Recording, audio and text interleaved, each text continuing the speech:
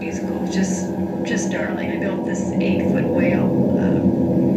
Just a big success. The kids got a lot of satisfaction out of it. And then last year we did something about Moses. We've got a big one coming up again this Mother's Day. So that'll take up a lot of my time this spring.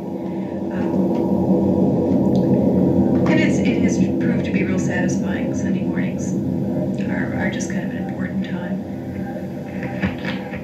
You've mentioned your friends who live here now, and if I recall right, they live out in Windsor. Our paths have never crossed, but that's pretty close to here. It's if you got on the Freeway 101 headed north, it's about 5 minutes outside of Santa Rosa. It's really a little bedroom community.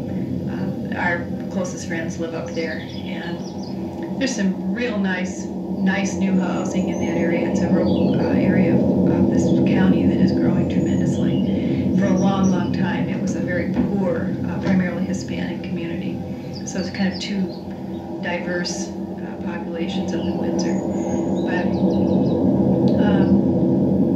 there just isn't much space in this county to grow anymore, and so there is a little growth to the west and a lot of growth up in that area just north of town. Olivia's grandparents live a little farther north. We stay in real close touch with them. In fact, we were up there Saturday night for Carl's 70th birthday. This is one of the things that I think has helped Olivia a lot through the years is that I'm still real close to Maria and Carl, my former in-laws. And we spend every Christmas Eve together. We always have them here for Christmas Eve. And Ted and I play bridge with them and have dinner periodically. And just, Olivia has never felt like there's ever had to be any choices made.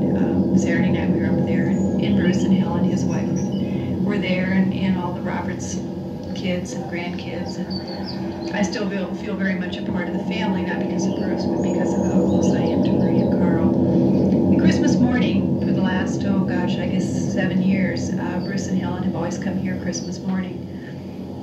And so we can all be together while Olivia opens her presents. And then we have brunch and a couple glasses of champagne. And then she goes with them in the afternoon up to Grandma and Grandpa's. We're always invited, but, I can only expect Ted to spend so much of his time with the Roberts family, as important as they are to me. He's real good about it, but we've kind of gotten into this routine that Christmas Day is Christmas afternoon is kind of our time, and then she's home by early evening, and that's kind of worked out well. She's never had to make any choices, and she is at an age now where